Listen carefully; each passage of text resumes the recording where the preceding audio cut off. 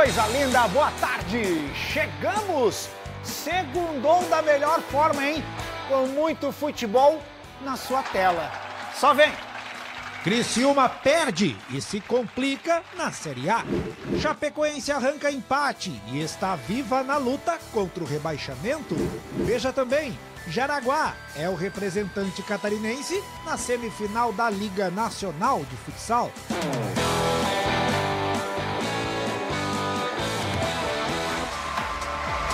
Olha só que legal, hein? Começamos a segunda-feira falando de título, porque as meninas do Avaí Kinderman levantaram o caneco de campeã catarinense 2024. As leoas disputaram aí com o Criciúma no jogo de ida no Heriberto Wilson, tinham vencido por 2-1. E neste domingo, na ressacada, o Avaí Kinderman empatou em 2-2 e ficou com o caneco. Essa já é a 15ª vez seguida que as leoas são campeãs do catarinense. Grande festa e taça pro alto, coisa linda. Olha aí a festa, que bonita, olha só. É o Avaí Kinderman levantando mais uma taça. Olha, 15 seguidas não é pra qualquer um, hein? Parabéns, Avaí Kinderman. Essas gurias aí, elas arrebentam. E claro que as protagonistas desse título falaram após a partida. Roda aí pra gente ver. As meninas se dedicam bastante, a comissão técnica, toda a diretoria, para que a gente possa fazer um bom trabalho dentro do campo e também conquistar resultados expressivos, positivos, mantendo também a hegemonia da equipe dentro do estado de Santa Catarina. Momento único de estar aqui na ressacada, poder prestigiar essa torcida maravilhosa e poder contribuir com os gols e trazer esse 15º título aí para a nação havaiana. Eu estou muito feliz. Nós nos preparamos para isso e nós falávamos, né? Tipo, nós estamos trabalhando para um objetivo só, que é ser campeã. E se a goleira menos vazada veio com a consequência do campeonato, com o bom empenho da equipe, trabalhando nos jogos também. Trabalhando bastante, levantando o título. Parabéns! E neste final de semana tivemos os confrontos dos jogos de volta das quartas de final da Liga Nacional de Futsal. Dos 3 times catarinenses, só um se classificou. Chuva de gols na sua tela. Jaraguá e a CBF se enfrentaram na Arena Jaraguá. No jogo de ida, o time catarinense havia vencido por 3-1 no Rio Grande do Sul.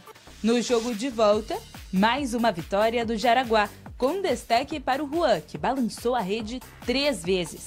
Final de jogo, Jaraguá classificado 4, a CBF eliminada 2. O Joinville recebeu o Umuarama no Centro Eventos Carl Hansen. O jogo de ida terminou empatado em 1-1. Na volta, o Jack abriu o placar com Robinho. Lucas Farias deixou tudo igual para o time paranaense. Na segunda etapa, o Jack ampliou, mas não conseguiu segurar a pressão do Umuarama, que acabou empatando e virando a partida no norte do estado. Final de jogo, Joinville eliminado 3, Umuarama classificado 4. Pato Branco e São Lourenço repetiram o placar do jogo de ida. O time paranaense venceu por 2-1, avançou à semifinal e eliminou a equipe catarinense. Torcida toda pro Jaraguá agora. Olha só, no duelo entre o Tigre e a Raposa, foi a Raposa que se deu bem, hein? O Criciúma perdeu pro Cruzeiro e o sinal de alerta tá ligadaço. Jogando no Mineirão, com apoio da torcida, não teve jeito. O Cruzeiro foi superior na partida e não demorou muito para sair o primeiro gol. Aos 8 minutos de jogo, Matheus Pereira achou Caio Jorge, que não perdoou. O atacante ainda quase fez um segundo muito parecido. A Raposa estava querendo muito essa vitória, afinal eram 7 jogos sem vencer. E o Criciúma teve que se segurar como podia, até com a ajuda da trave em 2 lances, de Gabriel Veron e Caio Jorge. Que você tomar um gol com 5 minutos, é aquelas estratégias, né? Te atrapalha. Né? Então, atrapalha um planejamento. Você pode ver depois, estabilizou o jogo. Claro que foi melhor que nós no primeiro tempo Cruzeiro. Eu acredito assim, foi dois tempos distintos. Na segunda etapa, o Tigre tentou se soltar mais e o Mateuzinho até balançou as redes, dando um susto na torcida do Cabuloso. Mas a arbitragem pegou impedimento na origem da jogada. O Carvoeiro até seguiu pressionando, só faltou acertar a pontaria, né, Rodrigo? Já do outro lado, o Cruzeiro conseguiu ampliar. Gabriel Veron marcou o segundo para o Cruzeiro. Na reta final da partida, o Carvoeiro ainda conseguiu descontar. Alano, no rebote, diminuiu a desvantagem. E aí, foi pressão do Tigre. O Cássio teve que fazer ao menos 3 defesas difíceis para não deixar o Criciúma empatar. Interno a gente está focado, está mobilizado, o nível da competição ele é alto, ele é exigente, nós sabemos disso. Com essa derrota, o Criciúma chega a 4 jogos sem uma vitória e segue sendo assombrado pelo fantasma da zona de rebaixamento. O Tigre é o 15º colocado com 37 pontos, apenas um do Bragantino, que abre o Z4. Agora o Brasileirão dá uma pausa por conta da data FIFA e o Criciúma entra em campo só no dia 20 de novembro, quando encara o Vitória na Heriberto Wilson. O fator que a gente vai trabalhar muito internamente é o mental. É esse mental que a gente vai ter que estar forte. Porque a gente teve nesse fio da navalha, no primeiro turno, grande parte dela e suportamos, fomos resilientes, recuperamos, melhoramos no primeiro turno, não entramos ali nessa zona de confusão, mantivemos fora, como estamos agora. Então nós vamos mobilizar que vai dar certo, nós vamos acreditar. Vai dar tudo certo. Ei, meu querido, você sabia que a Bet que você mais confia no Brasil tá de cara nova? A Bet que você conhece pelos comerciais do Vini Júnior, do Galvão Bueno, do Thiaguinho, do Seu Jorge e de todos os brasileiros. Quer um ambiente seguro aí para você se divertir? Então vem pra Bet Nacional, a primeira do Brasil a ser autorizada pelo governo. E sabe por quê? Porque a Bet Nacional sempre foi a marca do jogo responsável. Uma Bet diferente, que sabe respeitar as regras e principalmente você. Por isso, o Brasil inteiro já sabe, o jogo legal é na Bet Nacional, a Bet dos brasileiros. Começando a semana em clima de quê? De reta final da nossa querida Série B. Mas sem delongas, vamos aos destaques de hoje. O Vila Nova encara a Ponte Preta. Jogo importante para as duas equipes, hein? Na sequência, temos Coritiba e Santos. Esse duelo aí pode definir muita coisa. E aí, tá preparado para profetizar com a Bet do jogo responsável? Acesse agora betnacional.com e comece a diversão agora mesmo. Mas atenção, hein? O site é proibido para menores de 18 anos. Bet Nacional, a Bet do Brasil, jogue com responsabilidade. Vamos falar de Série B? Porque a Chapecoense encarou o Sport Recife de igual para igual e continua viva na luta contra o rebaixamento.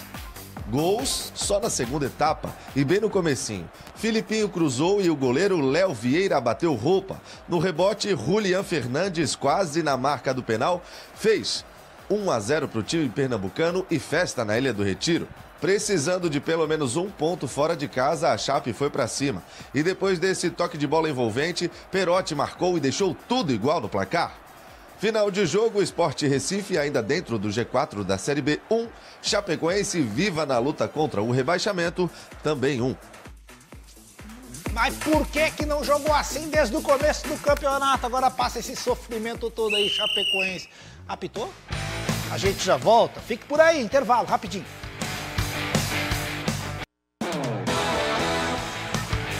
De volta com o Jogo Aberto SC e hoje tem mais Série B, hein? O Brusque encara o Paysandu lá na terra do eu vou tomar um tacacá, lá no Belém do Pará. Enquanto existir 1% de chance, nós vamos honrar a nossa camisa. As chances do Brusque de permanência são mínimas, mas elas ainda existem. E se o elenco quadricolor quer continuar acreditando, o único resultado possível para hoje é a vitória. Passo a passo, né? Ponta a ponta, a gente sabe da nossa realidade. Nós somos atletas que acredita sempre, né? Independente da situação, vivemos momentos muito difíceis esse ano, mas nunca abandonamos, né? Então, tenho certeza que a nossa equipe vai fazer um grande jogo e, se Deus quiser aí, vamos continuar vivo na competição. Para continuar mantendo o sonho vivo, o Brusque precisa acabar com o jejum de vitórias. O time do Vale vem de uma sequência de 4 derrotas seguidas na Série B. E hoje a tarefa não vai ser nada fácil. Precisa vencer o Paysandu, que é uma briga direta pela permanência. E o time de Belém do Pará tem uma certa vantagem. A equipe bicolor conta com um bom retrospecto na Curuzu no comando de Márcio Fernandes. Foram 4 vitórias em 5 jogos.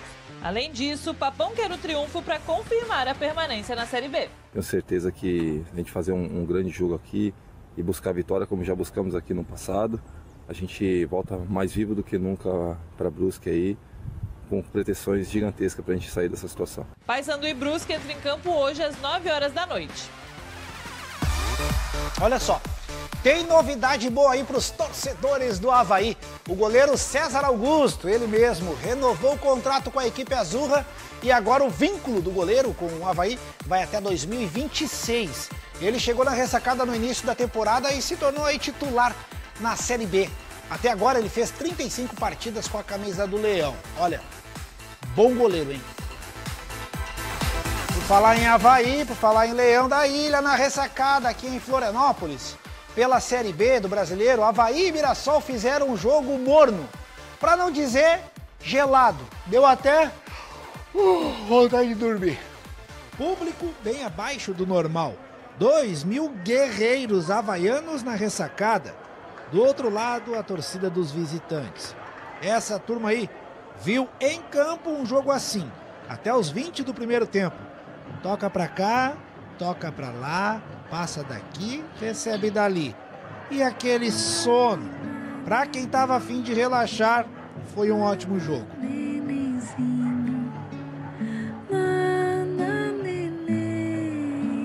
Emoção mesmo? Quase nada.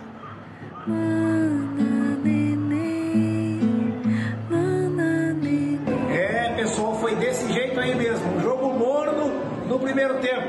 E para não dizer que não teve nada, eu anotei aqui, ó, no meu caderninho. 2 lances perigosos do Avaí. Um aos 20 e um aos 34. Foi só isso, dá uma olhada aí. Na bobeira da zaga, a bola sobrou para o Love, que bateu de esquerda para fora. Pedro Castro também arriscou, bateu de fora da área, para fora sem perigo. Thiago Pagnussat subiu bonito, mas cabeceou por cima. E o Muralha, hein? Pegou essa do Gaspar, que entrou no segundo tempo, e foi só 0 para os dois lados, em um jogo que não deu em nada. Se você me perguntar, Anderson, o seu trabalho é isso aí? Não, claro que não. Eu, às vezes, tenho possibilidade de desenvolver o trabalho, às vezes não tenho possibilidade. Eu cheguei aqui no meio de uma competição, sabendo exatamente como é que é. Às vezes, chegar nesse meio, você consegue ajustar e as coisas caminharem, e a maioria das vezes não dá em nada. Não dá em nada. Oh, se o próprio Anderson disse que não dá em nada, o jogo terminou em nada. Solta o som, DJ! O que você tá fazendo aí, meu bem? Nada, nada, nada, nada. Com esse som, a gente termina o Jogo Aberto SC de hoje. Voltaremos amanhã, 12h30.